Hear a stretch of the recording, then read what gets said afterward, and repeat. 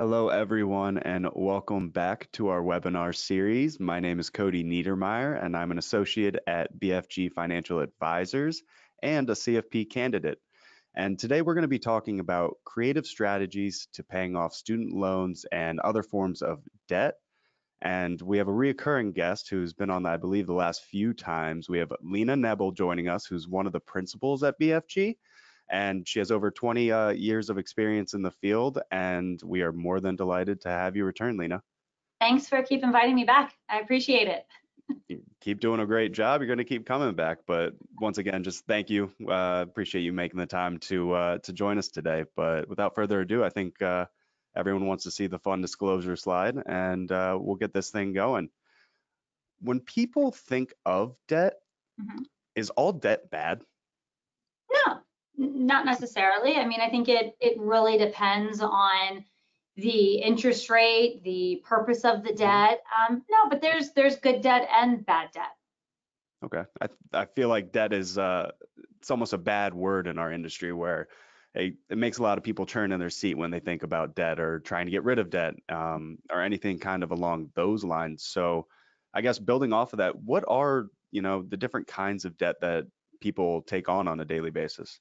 Yeah, I think to your comment about in our industry, people kind of don't like the term debt and Hmm. everything. It's because you owe something, right? You owe Yeah. somebody something, and it's a payment that you're going to have. So it can make people very stressful. There are a few different types of debt, so I thought we can kind of talk about some of the basic forms of debt, the more popular ones.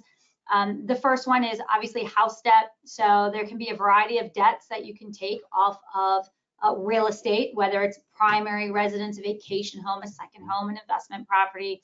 But typically you have that mortgage for the purchase of that property. You may have a mortgage because you refinance another debt as well. One of our webinars that we recently had was Hmm. about purchasing a home. So we spent a lot of time talking about the different types of mortgages. So for our listeners out there who didn't get a chance to hear that webinar, shameless plug, go please the other webinar about the house purchase. There's also loans that you can take to get the equity out of your house. So they're typically called a home equity loan or a home equity line of credit. Okay. So the biggest differences between those two is a loan is a fixed interest rate for a fixed time period, where a line of credit is variable debt. So on the variable debt, as interest rates increase, that payment is going to increase as well. There's also tax benefits related to both of those. I think we'll probably cover that in a little bit later. But those are, again, the main types of loans off of a house. You then have credit card debt. Obviously, credit card debt is one of the popular forms of debt. It's also the ones that people get in the most trouble for. A lot of people nowadays use credit cards to fund all their purchases, and then they pay it off every month. It's an efficient way to budget and spend your money with the assumption that credit cards are going to get paid off each month. A lot of people do it this way because they're getting cash back or airline points or some type of meaningful rewards. We have clients that will actually pay for college tuition on their credit card to get those points, and then they'll use whether it's the 529 or their savings to pay that off. Other individuals use credit cards to, purchase items. One of the things we talked about at that last webinar was all of the ancillary expenses you have when purchasing a house. So you think of furniture. You can go to Lazy Boy Furniture and get 0% for 24 months. And so what that means is that when you purchase that furniture, you don't have any interest that you're paying on during that time period, those 24 months. So if there is a balance left over at that time period, all of the interest that has accumulated is now due. So a lot of people forget that that payment is then due on that 24 month, but that all of the interest that has been accumulating, not just what is going to start on that next month. So that deferring of that interest could be pretty substantial, which is why you would want to have it all paid off by the time that interest expires. Interesting. But again, like I said, this is the type of debt that can get people in trouble because it's you can apply for it, super easy, get approved and everything. People will say, well, I'll pay it off next month or when I get my tax refund or when I get my bonus, but there's always something that changes. So it's better to just, try and pay it off each month. Car loans, another popular form of debt. A lot of people have car loans, depending on their finances. They may put money down on that car loan to be able to keep the interest rate down or keep the payment down. They may extend the length of the loan to keep the payment down, which ends up costing them more in interest. You never want to go to a dealership and say, I can afford $300 a month of a car payment, because they may show you a 7-year loan in doing that versus maybe taking a 3 or a 5-year loan. So again, car loans, you want to make sure that you're shopping the best interest rate. Dealerships aren't the only places that you can get a car loan. You could go to your credit union or to your bank. There are used car loan rates and new car loan rates. Used car rates typically have higher interest rate. So keep that in mind if you're looking at used versus new. There's also a 401k loan, which I would recommend against using the 401k as a means to purchase something. This would be a last resort, because you basically are removing working capital, and in the end, it could possibly push you farther behind in retirement because you're basically playing catch up. But how a 401k loan works is you can take a loan out. You would not pay any taxes or penalty. It doesn't even show up on your credit report. You pay yourself the interest back, so you're not paying a lender. But if you leave your job, let's say in the second year after taking that loan, some employer plans, you have to pay it back within 90 days. And if that's the case, you're going to then have taxes and penalty on that distribution. So just be careful if you decide to take out a 401k loan. It's always advisable to speak with a financial advisor or a representative from the 401k provider if that's something that you're thinking of doing. And then lastly, we have student loans. And obviously student loans are used to be able to pay for college costs. Most individuals these days have to take student loans just because of the skyrocketing cost of college education. You can get a private loan, which is typically through a bank, could have a high interest rate. There's also subsidized versus unsubsidized loans, which are government loans. Subsidized loans don't accrue interest, whereas unsubsidized loans do. So what that means is that when you're in school, that interest is not accumulating on that subsidized loan. So that can help to lower your payments once you graduate college and have to start repaying. You can defer both loan payments until graduation. You're not required to start paying on it. But again, the unsubsidized loans may have a larger payment because that interest has been accumulating all through your college career. Obviously, student loans have been in the news a lot lately due to just the various stimulus packages that have come out since COVID. Recently, as in last week, the administration has actually extended the deferral of student loan payments until January 31st. They were set to expire in September, so we've pushed them off again. Again, therefore, individuals who receive, they've been doing the suspension of the loan payments. They may also be eligible for a 0% interest rate during that time period. And like most loans, it's up to you to contact the provider to see what options you have. They're not going to automatically tell you some of the plans that you can have. But if you have good cash flow, it may make sense for you to continue those payments if you can get a lower rate, if you're eligible for that. So just because you can turn off the payments, just because the lender is allowing you to suspend the payments, doesn't necessarily mean that you should. If you have good cash flow, you have a steady job, you can make those payments, get rid of the debt and continue to make those payments, even if it was suspended. So those are what I would say are kind of the main forms of debt, the popular forms of debt. And then as we go through it, I think we'll be able to kind of go through in more detail of which is good and which is bad, which should we pay off. Yep, no, absolutely. And, to no surprise, we're already actually receiving a few questions about loan forgiveness. And do we have any idea kind of what to expect or how much of my loans will be forgiven? And I think a lot of that is just still up in the air, and we're kind of waiting on decisions from the government about the plan with that, but they just kind of keep pushing off the interest accruing. Is that right? Absolutely. Yeah. So it is right now, we just keep extending the deadline of when people can begin repaying. Again, not all loans are eligible, so you want to make sure that you have that as well as the 0% and everything. So we'll see what happens in January on what's going to be extended and what options. You know, there's been a lot of different, um, I want to say, packages that have been put out there regarding, you want to forgive 10,000, 20,000, all. So again, everything's kind of up in the air right now. Yeah, a lot of more questions than we have answers at the moment, but it's definitely something we're keeping an eye on. But I think you hit the nail on the head with, those main types of debt in that discussion. And you kind of briefly talked about each one of these with this as well, but what's the big idea of, why do people take on debt? I think a better question is, why don't we just take it out of savings? Why can't I just take all my money out of the Good bank point. and put it to a car? So, as we kind of went through house, car, student loans, those all have specific purposes, right? You're buying a house, you're buying a car, you're going to college. But why don't we just pay for it out of cash flow? Why have to take on debt? And the easy answer is most people can't afford it.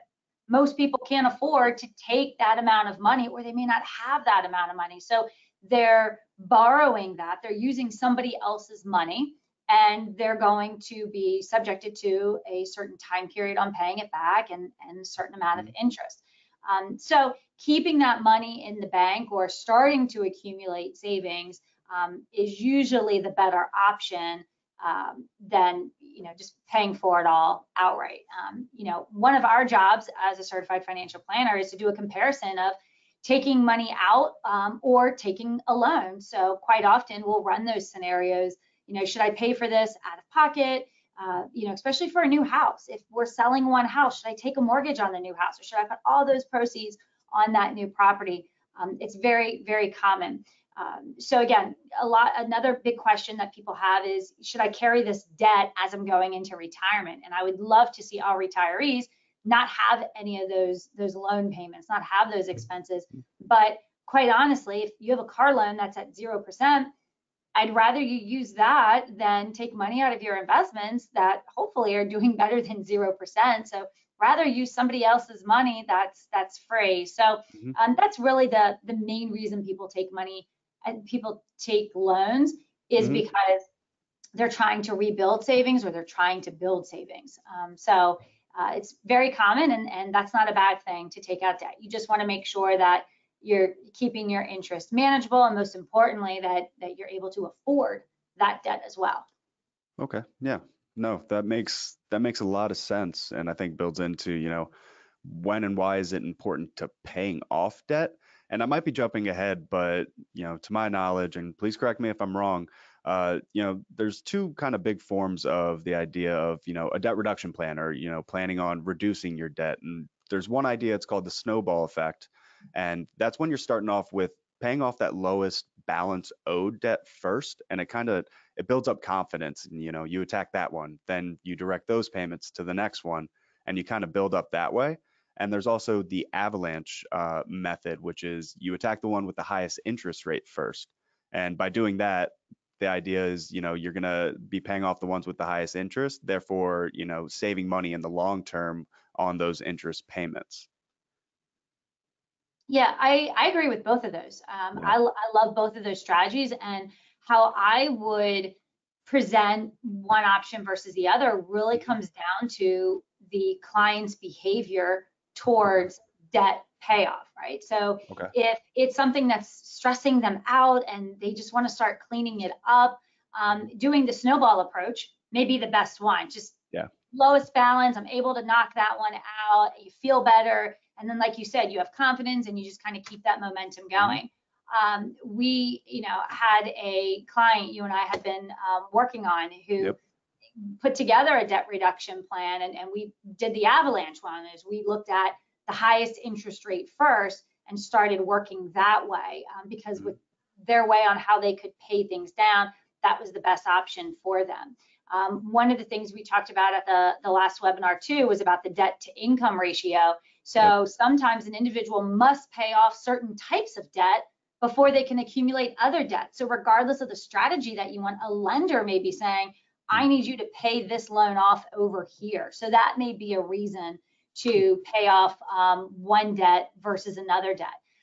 If somebody received an inheritance or a bonus, that would be motivation to start paying off some different debts and everything. And then of course, there's always the situation where interest rates are variable, and in the environment that we're in right now, interest rates are expected to increase. So we may want to pay down that higher interest rate or the variable interest rate. So again, could be a time period, or it could be a time period based upon the interest rates, and then you have time period based upon if there's a balloon payment on that loan. So what a balloon payment is, you could have a loan that is amortized over 10 years, which means that your payment is calculated off of a 10-year loan, but there's a balloon in the 7th year, which means that the loan has to be paid off in that 7th year.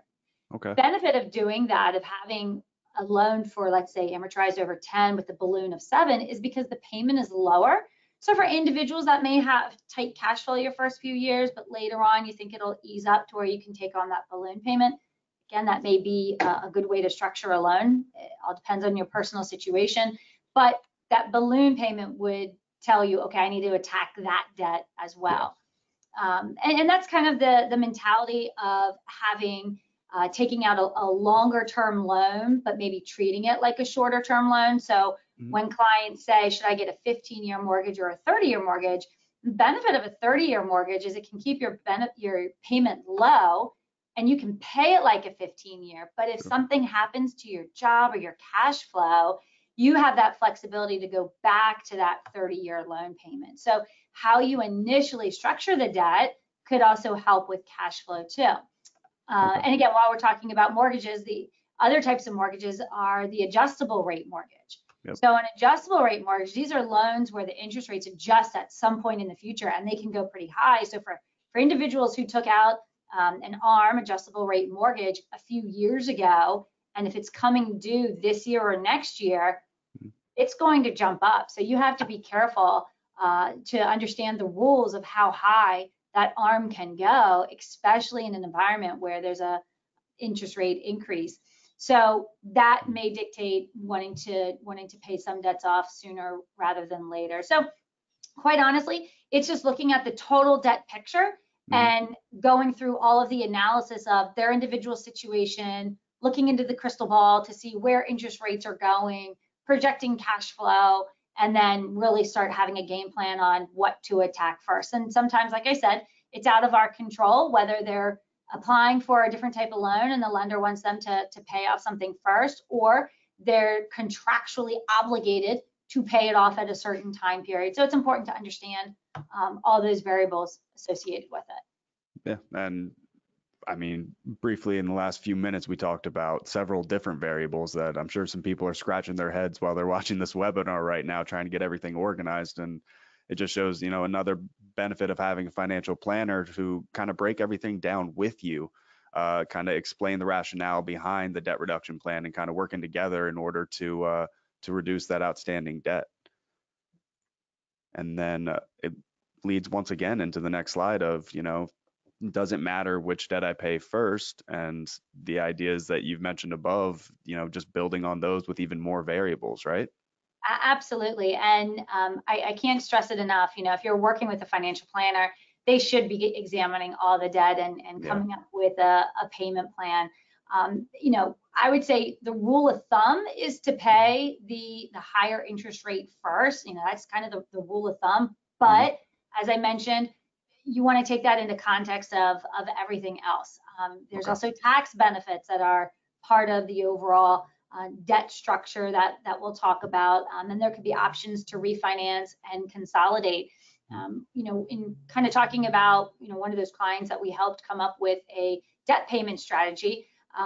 By paying off one debt, we can then use the payments they were making on that one debt and add it to another loan and start paying that off. And I think of that as almost like a snowball, right? If I'm paying off something where I was used to paying $200 a month on that debt, then I take that 200 and I apply it to another one. I'm kind of doubling down on my payments, and then you really can start paying things off much quicker. So in that situation, you know, we were projecting it would take about 3 years for him to be debt free on kind of the bad debt, right? It was okay to keep the 0% car loan. It was okay to keep the mortgage, but all the other debt we wanted cleaned up.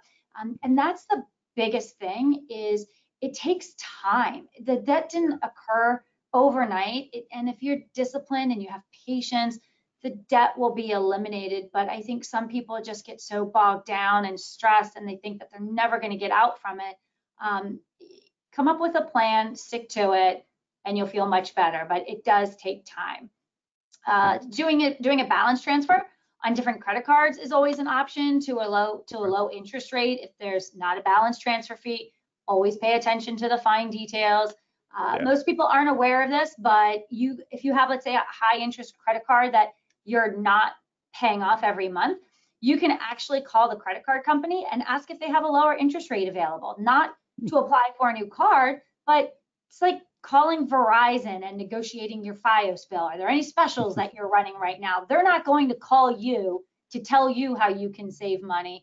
You have to be your own advocate and reach out to them. So let's say you have a credit card balance and it's at 16%. Maybe they're able to lower that rate to 10% or 6% for a certain time period. What that means is that more of your payments are going to principal. More of your payments are able to start paying down that credit card. So that's important to be able to look at that. Additionally, if you lost your job or you had a reduction in income, even before the different COVID rules regarding debt payments, call your credit card company. You could actually negotiate to try to get a hardship. So you could negotiate either your balance, your interest, your payment plan, and depending on the situation, they can work with you.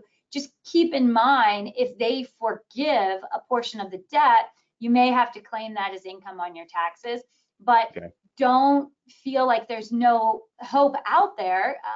Work with your credit card company, work with your lender on those options. And then of course, the last option is bankruptcy. Bankruptcy is never one that, we want to be able to use. It's the last resort where all other options have been exhausted. The reason being is, you're limited. The reason why I wouldn't always recommend bankruptcy is you're limited to how much you can keep in your name and assets.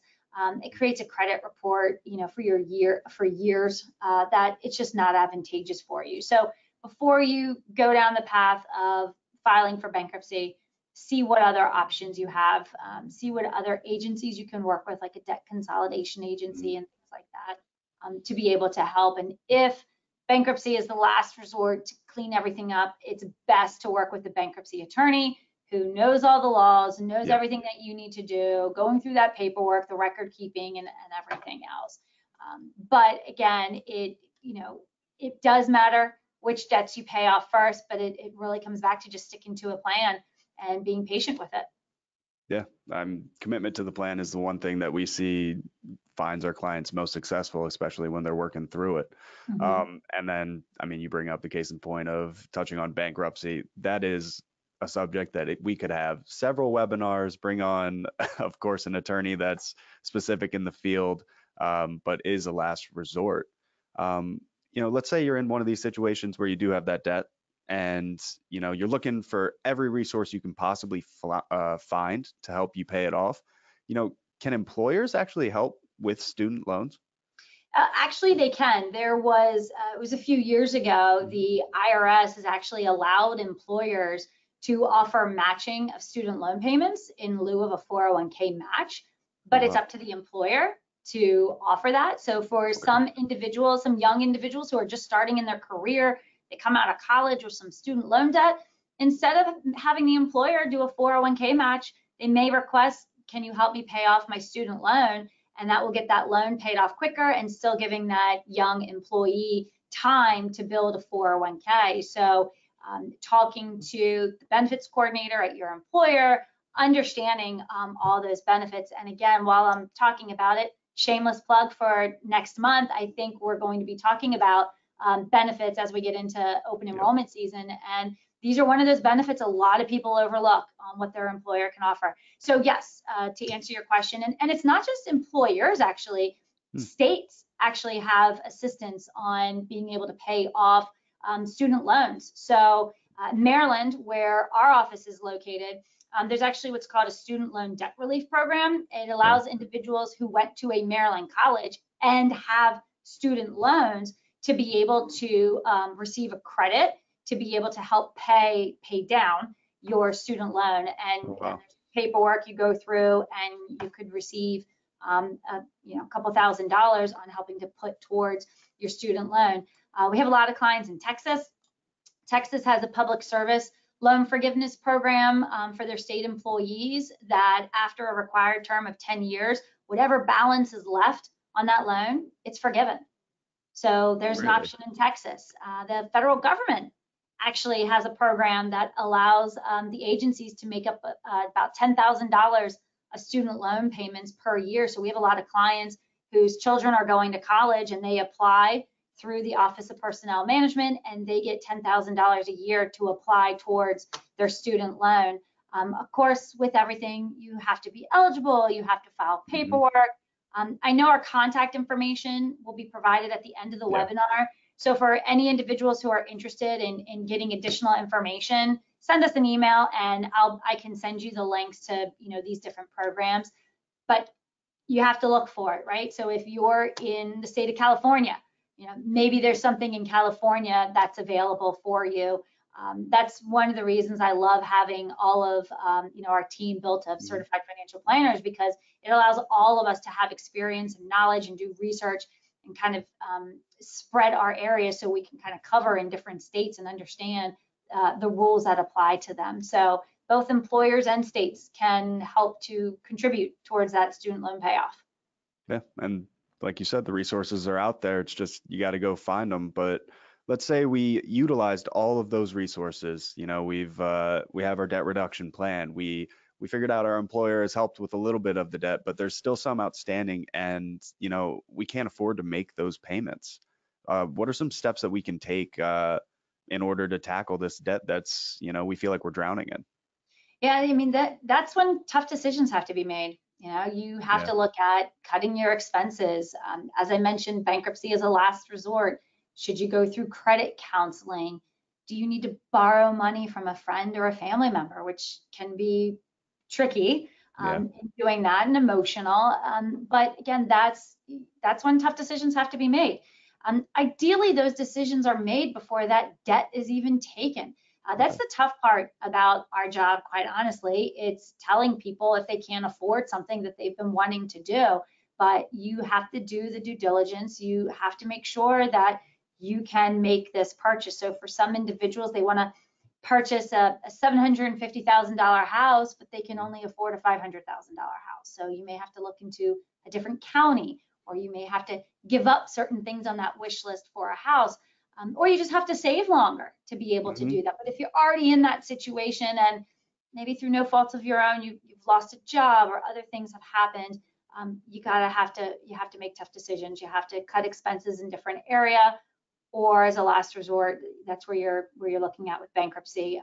But I'm very confident in saying if you develop a plan, if you utilize all these other resources that we talked about, that should help you, even though you still may feel very overwhelmed. Hopefully there's light at the end of the tunnel when you map out how long it may take you to pay off certain debts or what other adjustments can be made. Even if it's just a couple dollars, you look at your cell phone bill or your utilities, and there's all these little add-ons that happen, right? There could be a monthly insurance protection plan, or maybe you're buying additional services for your TV that everybody does streaming now. So do I even need cable?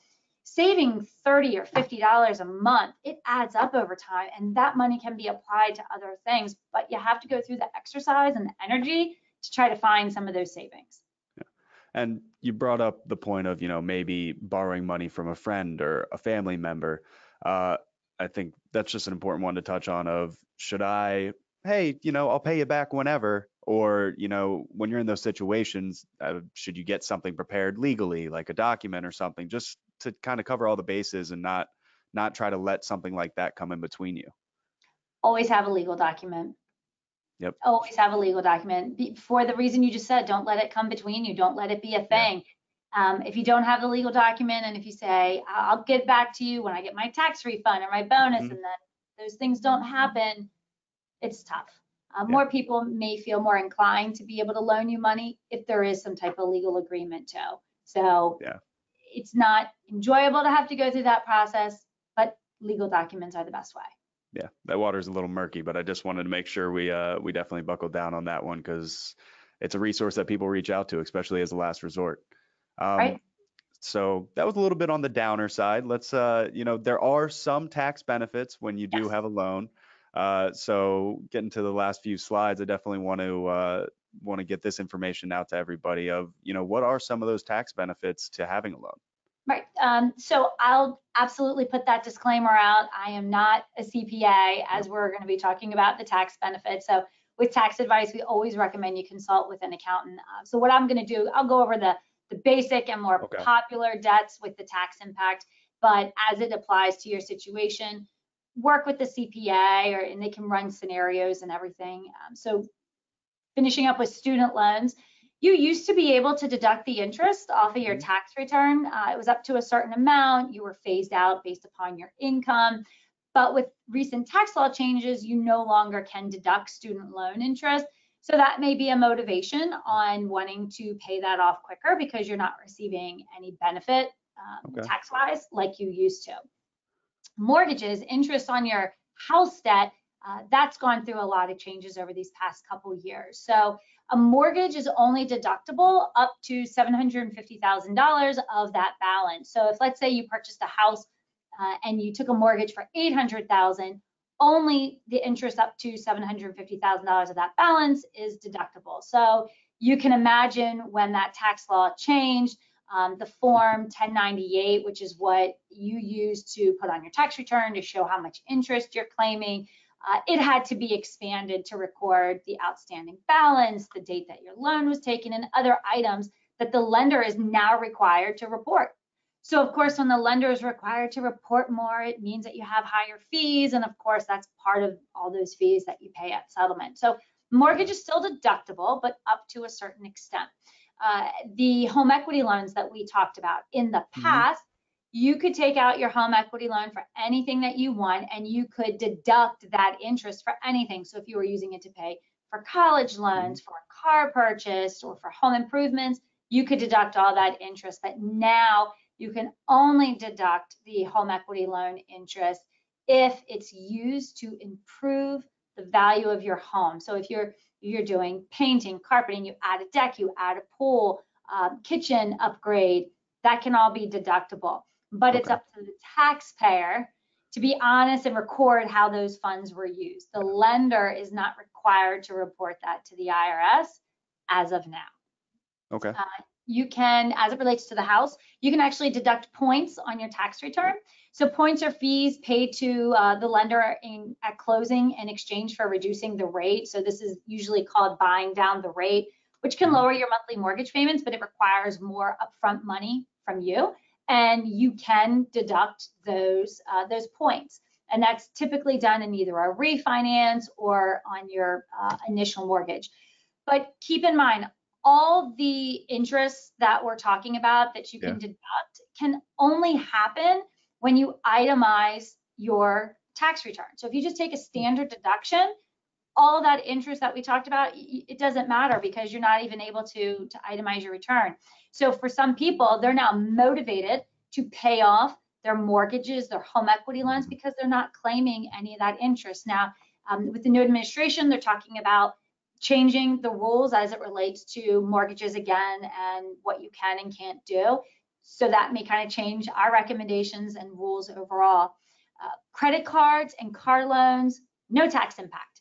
Okay. You don't have any availability on receiving a deduction for anything. Now, with that said, if you are a small business owner and you have a car, there's certain car expenses that you can deduct off of your tax return. I'll leave those conversations to the accountant to kind of go into details. Yeah. But as far as the interest on your standard tax return, credit cards and car loans, there's no tax benefit. So maybe it would be smart to pay those off first, depending on the interest rates and your individual situation. Yeah. That's our favorite answer of it depends. Right. That should Depends just on be the name of the webinar show. It yeah, depends. it might need to get changed. But if we really had to take one thing from talking about debt and student loans and everything that we've talked about today, what should our listeners or viewers take away from this? You know, debt and money it's always emotional. right? So anytime you're talking about finances, we're always talking about emotions. So I would say, remember to stay calm, Mhm. focus on creating some type of debt reduction plan, try and get assistance in doing that, and stick to it. It's like diet and exercise. If you're Yep. consistent, you stick to it. And when you see the results, it gets you motivated to continue to do it. So going back to your snowball versus avalanche strategies, that may be one to where, I'm just going to pay one off. It feels good to be done with it. So Hmm. have a plan in place. It'll be far easier to get out of debt than not having a plan at all. And, for those listeners that, I make a plan and I can't stick to it, or, where do I even begin to make the plan? You know, where's the resources to find people to help? I think they're all over. So Yeah. there's a few different ways. One of the things that I think about when working out is accountability. Yes. So possibly having an accountability partner, whether it's, your significant other, and as you pay things off, you can kind of reward each other. If you're using a financial advisor, they can be checking in with you to see how you're progressing along. If you're using different apps that are out there where you can actually see it taking effect and everything as well. There's Hmm. also credit counseling agencies that can work with you. Also looking at your employer benefits. They have different Yeah. types of financial wellness programs. That's one of the things that our company is very successful with, is Hmm. going into different corporations and developing their financial wellness program to where we can sit with the employees and talk about a plan for them. So if Yeah. your company has some type of financial wellness program, that would be a resource as well. Yeah. And, you know, we can be a resource here too. And that's what the barcode is on this screen. If you actually take a picture of this, you get to schedule a free consultation with one of our lead advisors. It actually could be you, Lena, correct? Yes. Mhm. Yeah, and we can be a resource for you to try to help you take the right steps towards coming after that debt that's accumulated over time. There's been a couple questions throughout this, and I've actually written a few down myself throughout the presentation. But you briefly touched on credit cards. Are there better credit cards than other credit cards out there? We talked about maybe consolidating and moving the balance, or you said maybe we use credit cards for the points. Maybe I want to be a traveler. Maybe I want to get on a plane. Maybe not now with COVID, but Right. do you have any recommendations on certain credit cards out there? So it depends first on what's the purpose of the credit card. Is the purpose of the credit card because you have a balance on another card that you're trying to reduce the interest rate on? So you're going to look at credit cards that have a zero or a very low balance transfer option. And Mhm. then you can go to the credit card companies and find out which options they have with no annual fee, Okay. either zero or minimal balance transfer options or balance transfer fees, and then again a 0%. So one credit card you may want to look at because I have a large balance and I need to attack this and I need to have a low interest rate so that my debt isn't accumulating. That would be one goal. Another Okay. goal is, Cody, you say, well, I pay my credit card off every month. Mhm. What do I want more? Do I want the cash back or do I want the mileage?